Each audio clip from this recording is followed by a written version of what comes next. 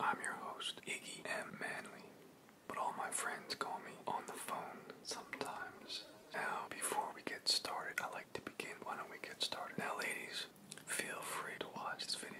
But there ain't a goddamn thing here for it. There's no lipstick, makeup, tutorials. No looking through my purse to see my lipstick and makeup. Nothing like that. This is all man ASMR stuff for men, for guys. Because us guys, we gotta put up with all a lot of crap. My YouTube feed is constantly with you trying to paint my with your kissing my trying to my I don't know, who knows, other women kind of things that you like to do.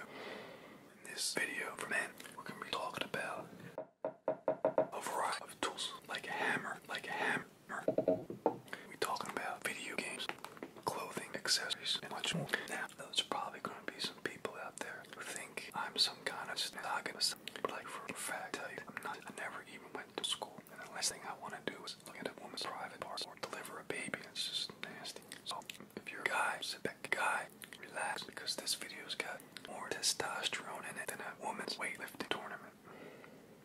Before we get started, take a look at all these manly objects. I also have with me a sack. Now, I don't know if you have a sack. I always make sure that I do. I like to carry my sack everywhere I go. I'm going to be eating some of these nuts, but before I do any of them, open up this nice tall can of man beer. Not only will it put hair on your private parts, but it's also going to make you big boy. Big boy. Big boy. So why don't we give this a boy a manly beer?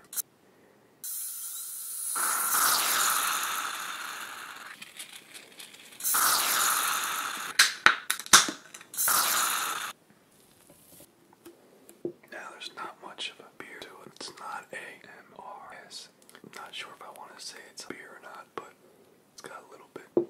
Now, I don't really need to give a review of Guinness. Guinness pretty much speaks for itself. But you see what the A this is? Doesn't look like it says it. For some reason. Well, alright. Okay. Speaks. It's a stout. It's creamy. Boy. Smooth. Boy. Everything you want in it. Boy. Cheese. It's delicious. Let me just reach into my sack here. Actually, listen to that sack here.